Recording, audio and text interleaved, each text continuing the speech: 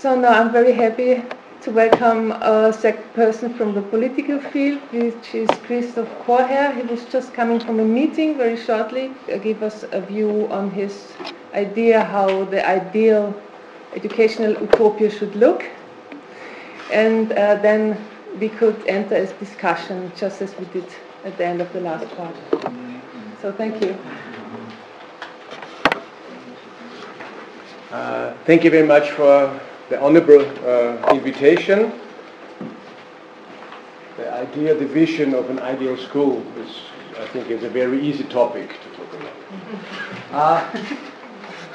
Before I give you a program, and I've got no PowerPoint presentation, I tell you first a little bit what I'm doing on the educational sector. One I can cut briefly. I was involved, I'm still involved in helping people found the Walds, which you will see tomorrow, which is quite lucky because tomorrow we've got what in German we call Tag der offenen Tür, which means something like a public day. And the spirit is not the teachers guide you through the school, but the kids on their own guide. So they're not controlled at all, because what's a school for? It's for the kids, it's for the youth, and they should tell what's working and what's always more interesting, what is not working. If people say we've got the ideal school and I present you 1 hour that everything is wonderful, I always get skeptical. Because like you open a street-made idea and just, it's not finished. Learning is never finished. And it's always evolving, and although sometimes it's cruel, if we look on our individual lives where we really learn something, that was not nice always. Because we did some failures and no, that doesn't work like that, we have to change direction, which in theory is positive when you are in that situation. Maybe this wonderful saying, if you're in a deep hole, first thing, stop digging. You just have to learn about that. I want to speak about another initiative on education where we can bridge that we don't have educational sector, which are the schools, and they have a big door, and it's only learning. Normal people, please keep out, and there's real life.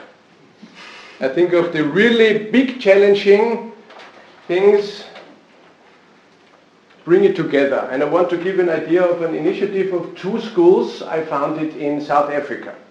The first in 2008, the second in 2010. You find it in your papers there on the internet. It's called Ituba. Ituba is a Zulu name which in English means opportunity. And I think that's what education is about, creating opportunities. If you grasp it or not, no teacher can guarantee that. You have to create opportunities, but at the end, learning is something people have to do on their own. How do we organize that? Maybe the building of the school gives an idea, which also in my political green head, I could develop a theory out of that, but I give you the principle. The school was developed in that way because we had no idea of funding, we had no idea of nearly everything. We just said, after having the Walds, which is for, unfortunately, primarily kids from parents who can afford it because of an Austrian situation which is ridiculous, and we didn't want to join a religious community. We just say our principles are the human rights. So if we would be Muslim, or if we would Catholic, or if we would be Protestant or Mosaic, we would get funds. We're just the human rights, sorry, in Austria. Then you have to pay for that. So at the beginning there are no funds.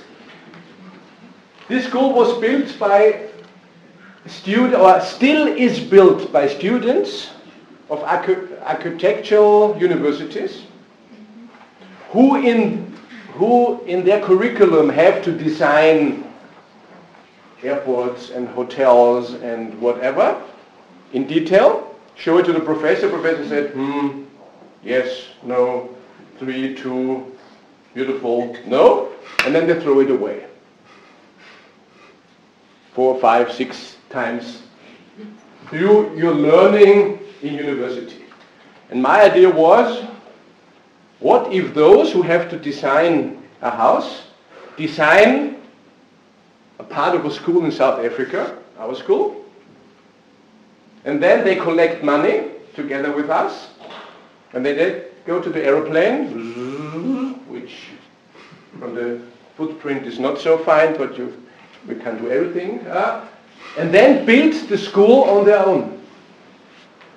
So, since starting in 2008, 12 different universities designed different houses for their growing schools, and together with the people of the township, with huge unemployment rate and actually terrible social situation, and with all the kids from the school, transfer skills in building and in maths, for instance, because if you build a house you have to have some ideas of maths.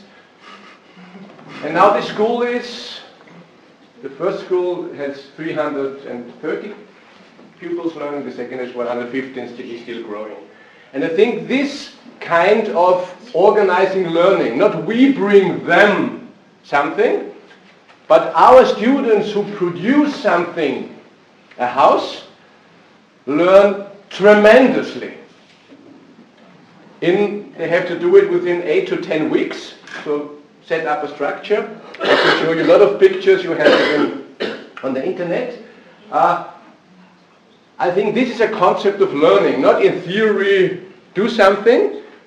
Just remember from the student side, which difference it makes if I design something for the professor and put it here and say, what do you think out of it? Or if I have to design something and I know I have to build it. In a situation which is difficult, where you don't get the right materials, where you get the wrong materials, not on the exact date, and every day you have to, what's life about and what's learning about? To adopt to a new situation. And what's interesting, they spend their wealth, the students, their wealth of time, of skills, of enthusiasm, and they get something out for them. And what is interesting, although most of them, they even pay for their flights, they give poor African kids a school. At the end they come to me, that makes my face red. They say, thank you, Christopher, for the opportunity. They say, thank you that you were there for 10 weeks and did such a tremendous work. I think that's what learning is about. And that's the idea what learning institutions could be. Do something in reality, help people to create a better world, and through doing this, be developed as a person with your heart, with your skills, with your brain. There you need science and all these things what we have. I think this could be a concept, and instead of explaining that in theory, I just explain a little bit what I'm doing, and as you see, I more than like it.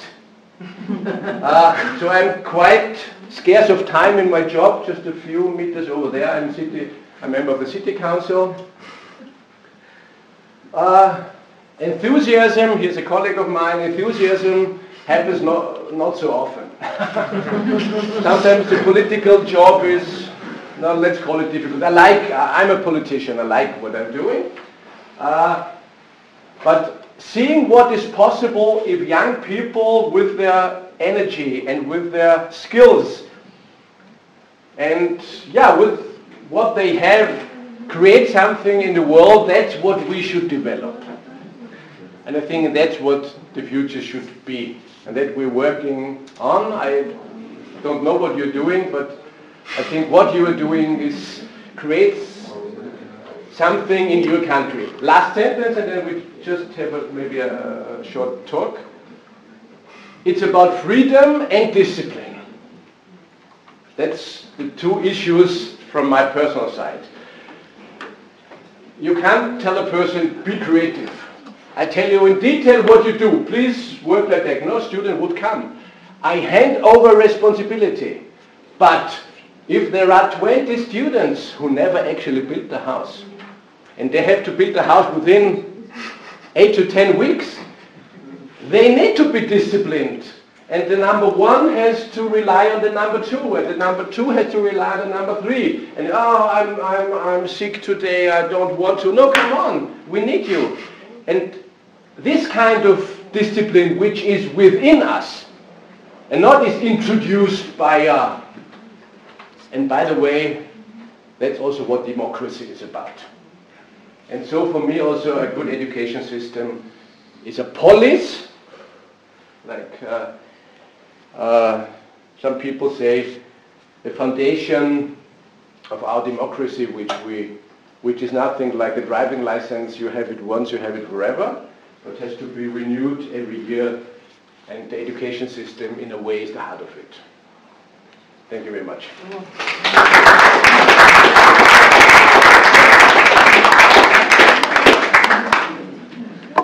Thank you. Yeah, thank you. Sure, some of you have to add, to ask, comment. Please, the word is free. Absolutely free. May I just add? Yeah, of course. May I just add a little thing? What you were talking about is, of course, a project with adults, students, yeah, who did already leave school. What we were talking this morning was school system, and I just tried to transport your idea, which is of course great, to 6 to 10-year-old kids, how and in which way to hand over some small kind of responsibility, because of course you first have to learn how to read and to write before you can do a project on your own, and I think the school system, of course, slightly is changing, and that's a big challenge to hand over responsibility, even at a very low age, to get used to it. Because I heard from various professors, various universities, that students nowadays, and please do correct me, tend not to like responsibility. They just, okay, they study, okay, they get huge books, not to learn by heart, but to study, and then they reproduce it, okay, they're very good at it, but they tend not to like responsibility. Can you, well, okay, not your project, so yes, get a broader view. Can you agree with that, with that fact? Well, I maybe can just add a few thoughts on. First, maybe tomorrow, when you visit the Walds, try to find somebody, because since 6 years, no, since 8 years I think, Wald students for 3 weeks go to one of the South African schools, and they do there what they can do. And I think this is one of the most moving and learning situations for young people. Yes, they are 16 then, something 15, 16, to come to a situation which is so different where they live. And there is scarcity of everything what is normal to us, water and food and security and blah blah. They come back changed, transformed. So I wouldn't put an 8-year-old and say, go there. Well, I do actually. I've got a 3-year-old now, boy, and a 6-year-old daughter. 6 weeks old daughter. Oscar, who is 3, was in South Africa because I have to manage there. He was with us and with my wife because we tried to bring holidays together. Also for him to play with the kids. So I can't give you in detail what you do because that would be the wrong answer. The right answer is that those who work with the kids should should explore the right answer together with the kids. Try something, sometimes fail, learn out of the failure. Yes, and responsibility, I know what I'm talking about. No, you know what responsibility sometimes puts pressure on your shoulders, where you should, no, please, is there somebody here? It's too much for me. To carry that load, you have to learn. So, how to take over responsibility is one thing our schools are missing, because also the Austrian schools, that's the big disadvantage of public schools, they are not allowed to take responsibility. They have a plan by the state, by the bureaucracy, what to do. I know those innovative schools, and I asked them what is their biggest challenge. They said, please let us do what we want to do. And they interfered. So yes, it's possible to take over, but it has to be developed by those who live and talk with the children. Yeah. So, yeah, many people here with a background as teachers, and they can hear what you say. You say that's up to the school to find ways of for this social. We maybe call it social entrepreneurship or something like that. Of course, there are thousands of possibilities if you can see them and if you take them.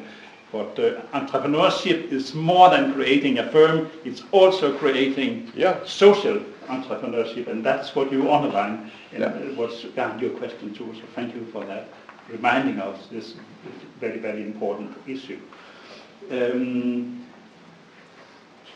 Shall we change the issue here? Because, or we can go on with this enormous track. Other? Nice to meet everyone. I'm from Spain, but I'm living here in Vienna, so I'm very grateful to get to know to your school tomorrow. One of my questions is that if you may know this kind of similar experience like you are doing in Walls, like High Tech High from San Diego in California. Do you know the Institute High Tech High? High Tech High? Yeah, if you know, if you don't know, maybe you can look at it. Yeah, It's very interesting. It's like very similar. The other thing I just wanted to comment is like for 2 years ago, I was traveling around the world visiting innovative schools. Then we make a book about what they have in common, what they are very good, what they are doing that is so great, and how can we take these things and put it in our school. And then we make a map, a social map in the net to see where are these schools, how can we communicate with them. Then I'm very happy to hear about this experience because it's mapping innovative education is what is coming next, and I think it's very intelligent to follow this lead. But my question is that you could maybe explain a little more how is that good? What is when you map something, because I think that the experience is great, now is how we could all become better associations because we map what we are doing. What is about this? Maybe this idea about content curation or like content curator. Yeah. Content, how knowledge is better when we mapping innovation. If you could say a word, because I think this would be interesting to learn. Thank you.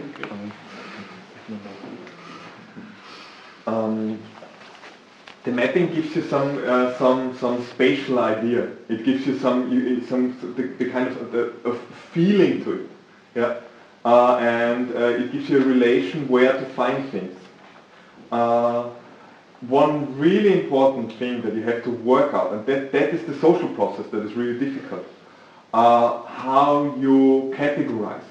How you, like for example, as we heard before, there are, like for example with PBÖ, the schools, they can have different plans. Like, and probably all the schools in all the private schools, they have kind of different plans, and there are some that have similarities in their plan, but you cannot see with the data in which network they are. And like, for example, to work that out and see who is there, who could we possibly have a conference on our plans, like that. How do you the Jena plan, for example? How do you do that? How do you do that? Or like, for example, the data you collected on your map, I'm really interested in it, and if you would deliver me a list of that, it would be, oh nice, you know, a list of links and stuff. But if you give it to me on a map, it's like, there they are, okay, I get another image, you know. That's what is so inspiring with the mapping. Yeah. And the filters is something that is really important. Yeah. That gives it value. If you don't have the filters, it's nice, but that really gives it value.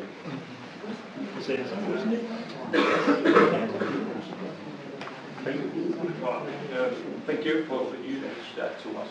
I'm also one of you extremely looking forward to visit tomorrow. But just you mentioned in your speech one word and say, oh, we're just collecting money and then go there. Could you just more specify?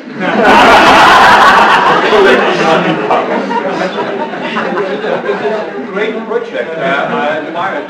Yeah. Just meeting so inspiring people, yes, you get up to me, let's let us do more. I wanted to talk about, I want to inspire you, and if I talk about money, I think I'm not inspiring you. No. That's quite a person. Regardless the waltz, which was started with my former wife, you will meet her tomorrow, and one of the projects are in Spain, for instance. They go. The waltz means, maybe it was explained. Waltz is a medieval tradition of. Through walking through Europe and working here and working there, that's the way you learn. So on the waltz is, okay. And so they are walking to Spain and to Great Britain and even just once to South Africa. I give an example how things happen. That's quite personal. You see a quite beautiful building tomorrow. It was not an old building, it was a former water pump project, it was quite empty. And before that we started because we had no money and we had actually not a precise idea how that concept, which was 12 years ago quite unique, which kind of architecture would it need. So first we had no money and second let's try. So we just went in an empty office, which was handed over quite cheaply because we couldn't afford. We stayed there for 4 years and there we got the idea. And now there comes the money. I give you a story about that, which is true. It was up to me to find location. I found this location, it belonged to the city of Vienna. I said, okay, if you renovate it, it's fine. I said, okay, renovate it. We just put a few lamps and this and this. And it's a maximum of, remember detail, it's a maximum of 150,000 euro. That's okay. We started renovating, but school, this fire department, and in the midst of renovating, it was not 150, it was not 300, it was not 500, it was 800. And that's the situation where that crazy man, why do they start those crazy things? Okay. But it's like canoeing. Maybe you know canoeing. If you are at the river, you can decide before you start. But if you are in the river, you must get through it, and even otherwise you drown. And I know that's no concept, but sometimes it is. And this is the story I learned, if I would have known that renovating this building would cost 800,000, I would say no. And we would be in a tiny little, nice, cheap. Now we really have a good thing, which, besides a great concept, is also, as you will see tomorrow, a good architecture. So, but we could have failed. We were in the situation to get bankrupt on this. And it was, yeah, why did we succeed? Not because we were so strong. You always need partners. Without just saying, I do it, or we have the best idea in the world. And all these people who don't give us money, they're just stupid. We will do it. That doesn't work, I think. You need people, and then you have to compromise also. I always say, if you always focus, and this is also my political opinion, if I have 100% idea, and I say, I want this 100%, and not 99 and not 95, then you have zero, because you are not able to realize it. But this guy, maybe he wants to join, he has a different idea. But he would join if, at the end, I was a project should keep unto 75% of my beginning idea, and at the end I say my 100% were wrong in the detail, because I learned something. It's a concept, and those where I get money from, sorry, I keep it for me. Yeah, okay, that's just... I'm probably with you, but 24 years ago I was in the same situation, being 25, no money, no building. So we have now the school in the center of Prague. But my question was too, and I was a former PE teacher, I know, but can you collecting money to the project for the building, building a school in South Africa. That was my question. Ah, okay. That's very... Okay, sorry. We learn a lot from you. It's not so different. So, first we've got sponsors from our side. Okay. But now it's again joining. And maybe that's something like the size of, half the size, of a typical class, architecture students who go to South Africa. This group or this group, you can decide afterwards who wants to go there. And I always say, okay, you 25 people, each of you knows 50 people. Now multiply it. And within those, I know that from statistics, there are at least 5 to 10 very wealthy people. And most important thing, never be ashamed. I know you got 10,000 euro. And come on, you don't change your life, help me. I'm going to South Africa, come on. You must be strong enough, I tell the students. We are a rich society. The worst thing, she says no. Oh, I come next week again.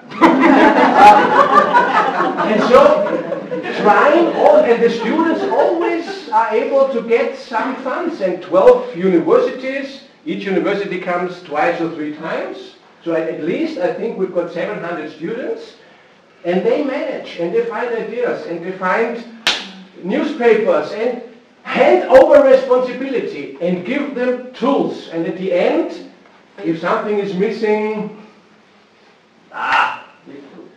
okay, then we make it a little smaller, and okay, then the garden is then produced afterwards. And if you first have all, if you say, first I have to have all my fundings and then I start, you'll never start. So let's start smaller. Let's go, I say, it's like giving birth to a kid. When you have an idea, if I may have this example. In my mind, sometimes it's not political on the 100%. But if after 9 months, it's only just an idea, you made a mistake.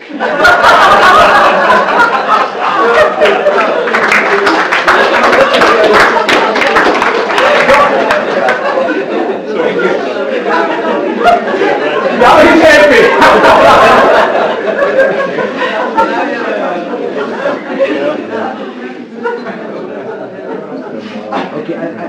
Lunch is waiting, huh? Yeah. Should that be a last one, or should we take the canoe string to the lunch? Where is the lunch like here? In the same room. The same room where we were. So 1.5 hours lunch break. And thank you for coming. Thank you for inspiring.